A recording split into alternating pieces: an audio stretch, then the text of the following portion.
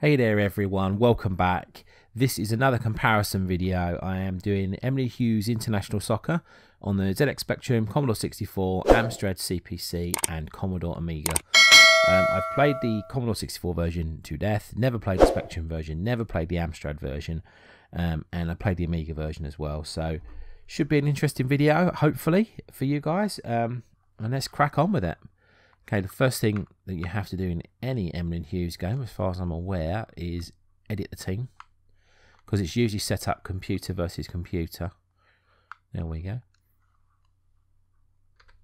One letter will do. Don't have to be too fussy. Not when you do the quick video, anyway. Okay. Straight into play match. You'll find these screens are pretty universal throughout all the versions. Oh wow, this is a lot different to what I'm used to be fair. You'll see when we play the Commodore 64 version how this version varies. Yeah, this doesn't have any of the colour for a start. You get a crowd along the top there, which is not here. The score is on the bottom of the screen usually. We'll see how it plays. It's playing pretty much the same speed that the Commodore 64 version would play, as far as I'm aware. Oof, not a bad effort. Set up to play 8-minute matches. Sorry. So what I'm going to do is play a half. So I wanted to play sort of 3 or 4 minutes. I figured 4 is a good time to play for. So we'll just play the first half of every game. I'll set it up the same way. If you've never played Emlyn Hughes before, you can kick in multiple directions, even back heels, depending on where you sort of like move the stick. You have to get used to that. That does take a while actually when you're a new player to get used to the directions and stuff. But you can kick it multiple heights and multiple directions. It's really cool, and that's what set it apart really back in the day. You know, really as one of the best football games of its time. Just if you do a bog standard push forward and kick, it goes along the ground. Oh, there we go. Let's get a shot on target. Oh, hello. Poor goalkeeping that was. Always worth a punt.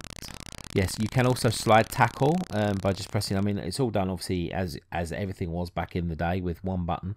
So one button does everything. You can jump to head the ball when the ball's in the air. Slide tackle when the opposition has it. You can move in every direction. So you can literally spin around in the circles, which is cool. When you've got the ball, sometimes that's a good move to get past players like this. Do a little chip through. The only thing it's missing really, well, one of the things I would say is a radar, because you don't always know where your players are. Obviously more modern footballs did go with the radar system. Oh, damn it. Thought I'd kicked it past him then. Yeah, so that's it. It is a bit annoying. You do sometimes punt the ball forwards and there's not a player there or whatever. But, you know, we're talking very early football games here. It's... You know, they're not always going to have the features that modern games do. Oh, that was a fairly good pass if I can get there.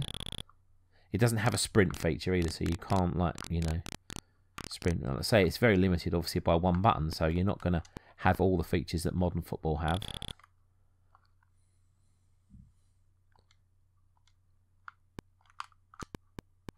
Oh, poor effort. I was going for the far corner, actually. I messed it up. So even I can mess up on that, and I've played the Emlyn Hughes games a lot, but sometimes you do forget the directional controls even when you've played it a lot. You dare score. Oh, goalkeeper. There you go, you can kick it on a diagonal. That's not a bad pass actually. Oh, I thought it was going to go straight to my player. But throw-ins are done. Yeah, obviously whoever's highlighted will get the ball thrown to them. Obviously not on this occasion because it's the computer's throwing.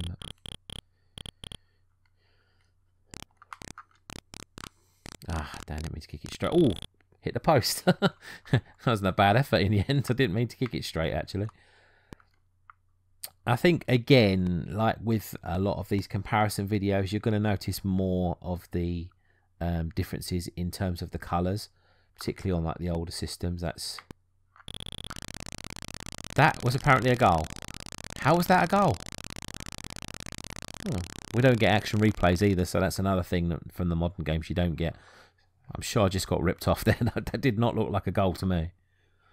Okay, fair enough. We don't have VAR. We're not in those days. It's going to end now, so 4 minutes are up. Overall, I'm pretty impressed, actually. It plays, yeah, very faithfully to the Commodore 64 version, which is the one I'm used to more than anything. You know, we're talking... Actually, just... Yeah, press the escape key. Actually, the escape pauses it. Yeah, there we go. Obviously, you're not going to get the colours on the ZX Spectrum version, which is a bit of a disappointment. It's a shame they couldn't put a little bit of colour in, but obviously, you know, you are restricted when it comes to the specky versions of games. Not always in a bad way. Sometimes it, you know, I think in the last video, Head Over Heels, I said I actually prefer the Spectrum version because of less colours. Sometimes it helps in games. Football games... Yeah, maybe you need the colours because it does make it easier to spot the players you're controlling. But anyway, we will now jump to the Commodore 64 version. So I will see you momentarily once it's loaded. So welcome back. This is the Commodore 64 version. As I said, you get used to this screen in all these games. The menus are up there, look, hidden underneath the banner. We have music this time, which is a difference. I've got to set the game up, so let me do that. Let's take it down to 8.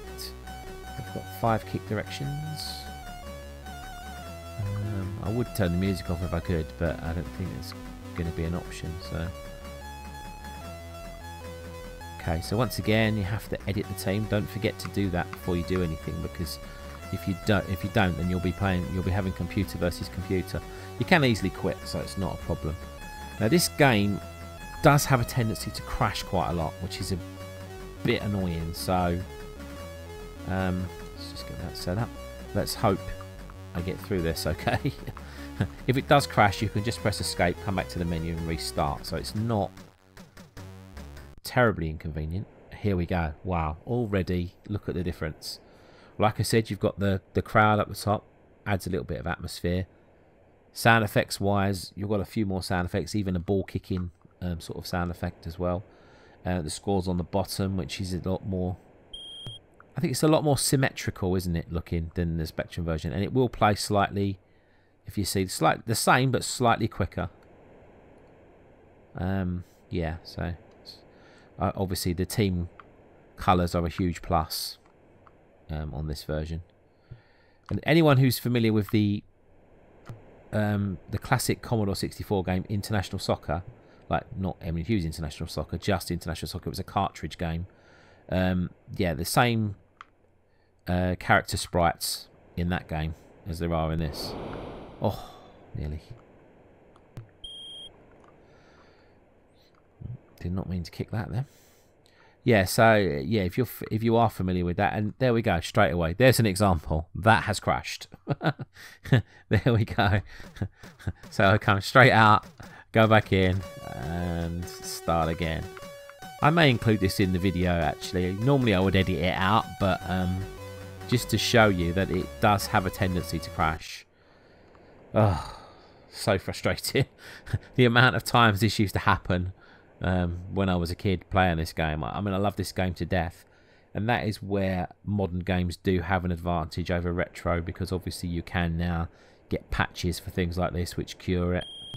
Back in the day, you know, you didn't have any of that luxury, so, you know, if a game crashed, it crashed. Sadly, this one has a tendency to. I think there was a lot of times when I was a kid, when the ball went out for a throw-in, I used to get really nervous, because the throw-in bugs were quite often. There you go, it's happening now, so it's not happening now, so that's a good sign. Basically what would happen, like you saw on that one, is that no one would come across to... Oh, free kick there. No one would come across to take the throw in. And you just stand there until the half ran out, basically. Very annoying.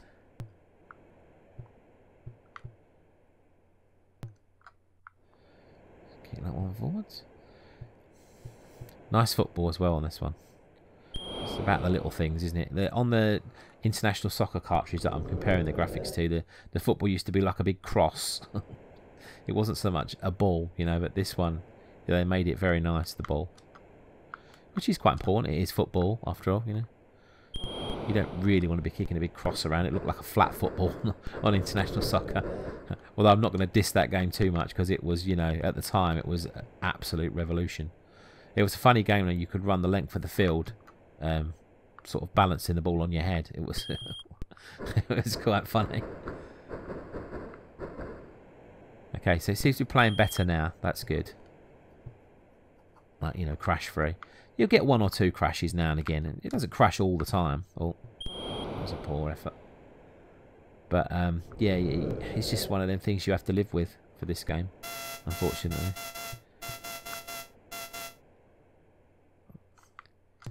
You get the groovy sound effects with the horn. I think that's what I call it. I don't even know, to be honest, but so far so boring. No goals so far. Come on, I need to make an effort. Oh, that was well controlled. It's one of the things you could do if you timed it right. You could run and jump and intercept the goal kicks. I'd got it all wrong then, but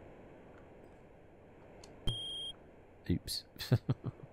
Just hacked him down.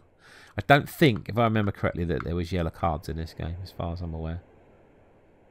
So I think you'll see that obviously the difference between this and the specky version is kind of night and day, really, isn't it? You know, in terms of graphics. I mean, that doesn't always. It's not always the most important thing. So I'm not dissing the Spectrum version at all. They work with their within their limitations, and still made a very good football game. But sound effects wise and graphics wise, this is streets ahead, isn't it, really?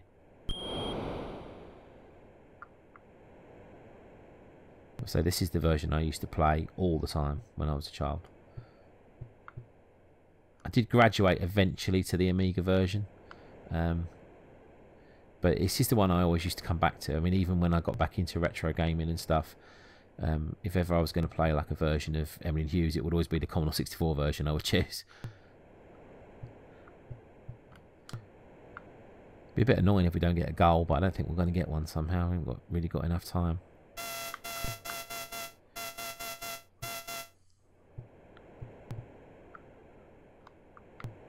Ah.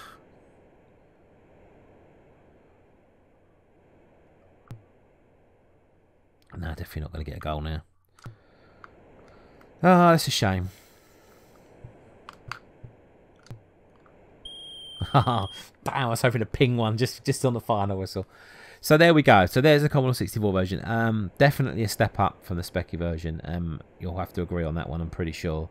Even the most die-hard Spectrum fans, and I'm talking to you, David, plays retro games badly. I'm talking to you because I know you are a Specky fan. And you'll probably even say in the comments that that you're going to prefer the Spectrum version because that's just, you love the Spectrum. But, you know, for me, I love the Spectrum too, but you can't say the Spectrum version is better than the Commodore 64 version in my opinion, but there you go. Each to their own, that's what I say. Okay, now we're going to be playing a version I've never played before, and that is the Amstrad version. So I'll see you in 2 seconds once I've loaded that one up. And so here we are, back on this screen again. Back on this screen on the Amstrad version. Okay, I have to just do what I do, set the game up for 8 minutes. Have kick directions 5, that's good, because you can just play with 3 or with 1 kick direction, just depending on how difficult you find the game. If you just want to kick it straight ahead, you could just play with 1 kick direction, but where's the fun in that, eh? Okay, got to do the usual thing again as well, just edit the team. So you can see all these screens pretty much the same on all versions. No need to change it really, is there, I suppose. These dots here represent the player's skills and stuff.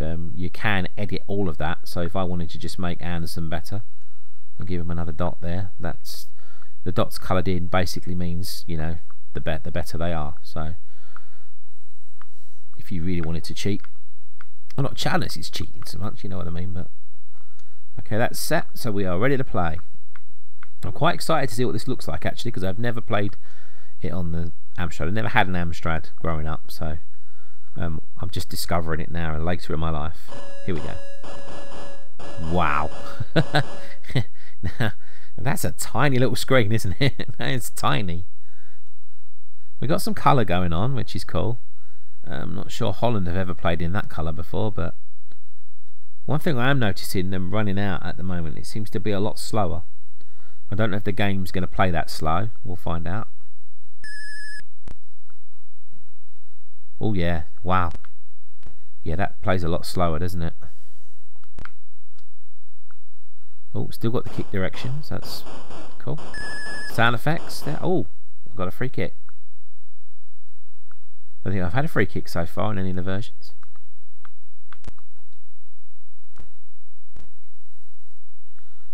Oh, that didn't go so well. Ugh, too close to the keeper. Wow, this is a lot slower. Yeah, I don't mind the small screen as such, but it would be better with bigger characters. I'm not quite sure why that is in such a small screen. I don't know if it's my setup or whether that is just the way it is. Wow. I don't know, that's a good effort. Ooh. I mean, it still plays the same. It's just it's playing a little bit slower, to be honest with you. Everything is running the same. Same for, you know, you've got a slide tackle, kick the ball in all the directions, as long as you obviously set it that way. And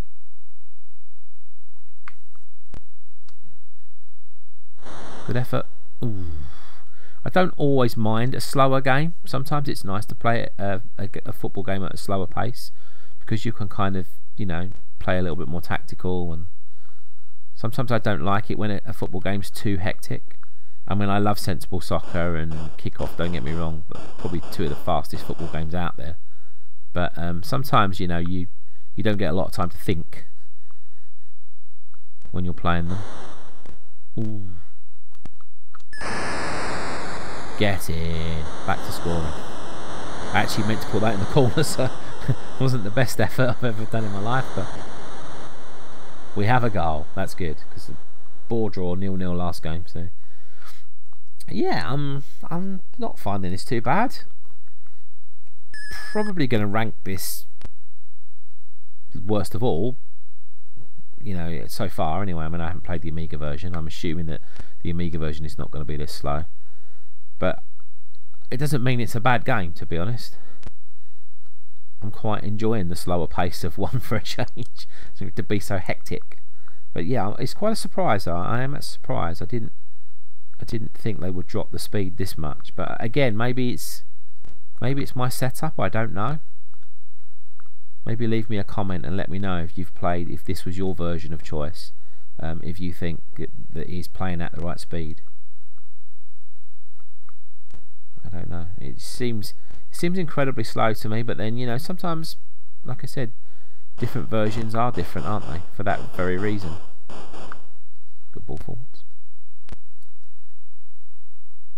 Can dribble in this one. Ah, damn it. Just passed it to him in the end. Little chip. Ooh, so close. Yeah, it's not bad. Not bad, the pace, to be honest with you, for a change. I think I do prefer, like I said, the quicker versions. Graphically, it's quite nice though, this one, isn't it? The football sprites are pretty good. Colours are okay. You know, it's quite easy to distinguish what team you're on. So I don't have any issues with that. Like I said, I don't really have an issue with the speed. It's just a bit different to what I'm used to. Ooh, so close. I don't know where the keeper was going there. So yeah, overall impressions, I'm not disappointed in any version so far. You know, sometimes you get used to playing things on what was considered. Oh, that was a bit out of tune, wasn't it? It sounds unfair to say these things were considered inferior, but I guess Commodore 64 was the most powerful out of these three computers that we've played it on so far, and obviously the Amiga is going to be even more powerful when we play it on next, so you would expect those versions to be better. But playability wise, all three versions I've played so far have been excellent. Now we are going to move on to the Amiga, so see you in a second. So here we are on the Commodore Amiga version, on the now very familiar menu. I've already set the duration up. funky music on this version. I've already edited as well, I believe. Hang on. Why has it got Holland up there as the team? Don't know what's going on there. I did edit England, so I'm hoping. Actually, that's the point. Yeah. Okay, let's make sure. England. There we go. Yeah. So you can see they're played by Lomputer as always. So we should be ready to go.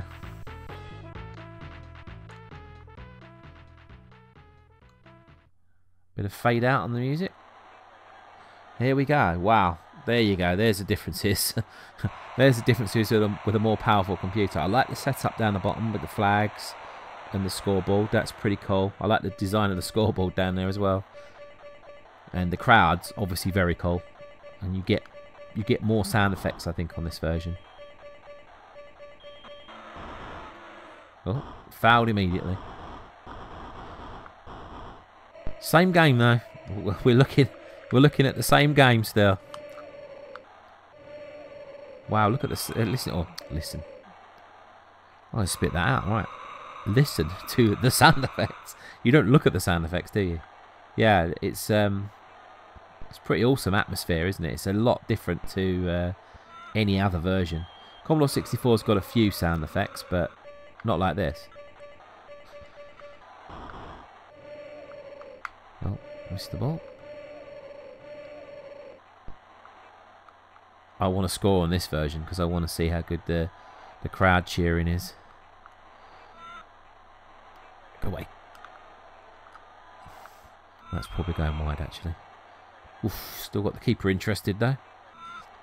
Yeah, I'll be a bit disappointed if I don't score in this version. Just, like I said, to test out how the crowd sound effects are compared to the other versions. I mean, you'd expect them to be good, considering they already are. Don't want them scoring, though. Still personal pride. It's a personal pride thing. I'm pretty sure they're chanting "Come on, you Reds" there, which obviously is not really appropriate here. Passing it about. That doesn't usually happen for me. Ah, if I could have got hold of that one, the keeper was on the ground. I'll have it now, though. Thank you. Nope. The one thing I remember about this game is it's always very hard. Once you've got a player after you, he like sticks to you like glue. There might be a chance here. Bounce. Yes. Oh. Heck of a save. Heck of a save. That's not good.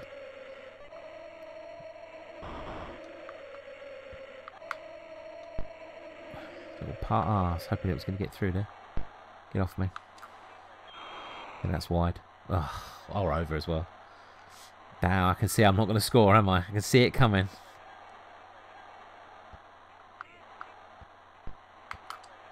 A minute and a half left to score a goal. Come on. I think we can all agree on something, that this is definitely the best looking version of the game. It's not really close, is it? Let's be honest. So I didn't play this one as much as the Commodore 64 version growing up, but I think it's because, you know, Kick-Off and Sensible Soccer were available on the Amiga, so this wasn't, you know, wasn't as highly thought of in them days as those games, you know. Emlyn Hughes had come and gone on the Commodore 64, and on that computer it was the definitive football game at the time, you know. Microprose Soccer came out and obviously was well regarded too, but you know, I think a lot of people thought this was the best football game on the Commodore 64. I'm guessing it's not the case on the Amiga. You know, most people think sensible Soccer when they think Amiga, don't they? Or Kick-Off, or both, you know. In my case, I liked both. Let's see if we can get a goal before we finish. Nope. I was rather planning on him not intercepting that. Don't think I've got enough time to score now. Give it a damn good go, but yeah, 5 seconds. It's not going to happen. Ah, darn it. So annoying. I feel like I want to play on longer, but that would be against the spirit of the video. So there you go. There's all 4 versions of Emlyn Hughes International Soccer. Please, as always, let me know in the comments what you think the best version is, what you played growing up. Me, it was Commodore 64 version I played a lot growing up. Still, obviously, have a huge soft spot for that one. I think, though, if I was to play it nowadays, I would probably go for the Amiga version because of the sound effects and everything, and the playability. I mean, it was very good. And like I said, the C64 version does have a tendency to crash. So you would expect they would have eliminated that in the Commodore Amiga version, and I didn't see any evidence of crashing there. So colours are nice. I think if I had to give an overall verdict, I would probably say the Amiga version looked the best now. But for nostalgia-wise, for me, the Commodore 64 version. Nothing wrong with the Spectrum and Amstrad versions. Amstrad version way slower than any of the others. But again, like I said, I don't know if it's my setup. If anybody can let me know in the comments if they played that a lot, I'd be happy to listen to the comments on that one. And obviously, if you've got any suggestions for future comparisons videos, don't forget to leave a comment. And if you'd like the video, please do leave a like. And obviously, if you're new to the channel, don't forget to hit the subscribe button, and that would be fantastic. Just before we go as well, I'll just do what I did on the last comparison video. Screenshots of the loading screens will be going up now for you to compare. There we go. And also I will put up maybe screenshots of the artwork, although I may include that in the thumbnail, so I may not put it up again here, but we'll see. We'll see if this bit makes it to the edit of the video. Don't forget you can follow me on more social media platforms. I'm on Twitter, I'm on Instagram. I'll bung the addresses up on the screen for you now. And yeah, if you want any particular games played on this or any of the other series, or any modern games that you want to see me play, leave a suggestion in the comments and I'll be only too happy to oblige. Okay guys, thank you so much for watching. Take care, and I will see you on the next one, whatever that may be. Bye for now.